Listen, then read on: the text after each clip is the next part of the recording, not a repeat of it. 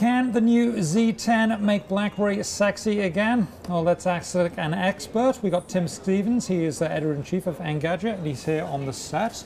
Hi there.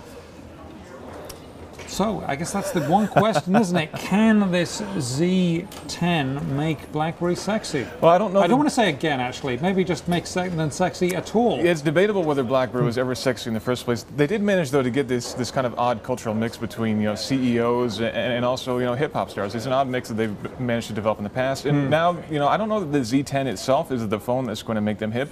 But having people like Neil Gaiman and Alicia Keys signed on, help them promote their devices, I think that might actually help to rebuild a little bit on the culture. Well, and those two, do those two really, you associate those with tech products? I mean, no, absolutely not. So how is that going to make them sexy? I mean, that's an important question, though, right?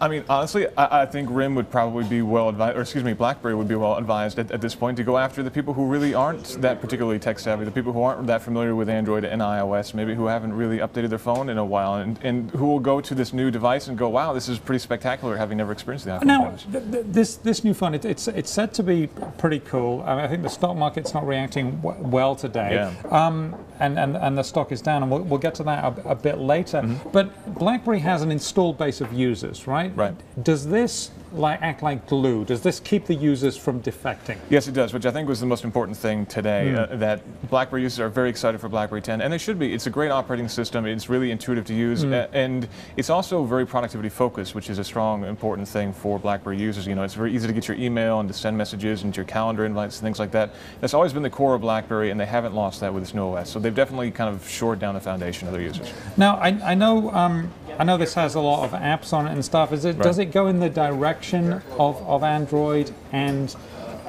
the iPhone?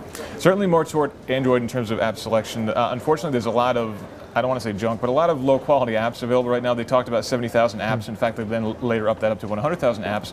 But a lot of those are really nothing to get too excited about. There are a lot of big missing pieces like Netflix and Hulu, for example.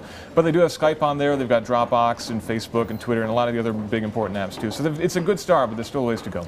Now getting that installed base to keep coming back, and maybe getting some people back who have defected. I mean, I think for a while, everyone who had a smartphone, it was a BlackBerry, right? Yeah, because it was the corporate sort of issue du jour, and you got to choose on your belt, and it would blink all the time. And that would be it. It would just choose this one or this one, and that was it.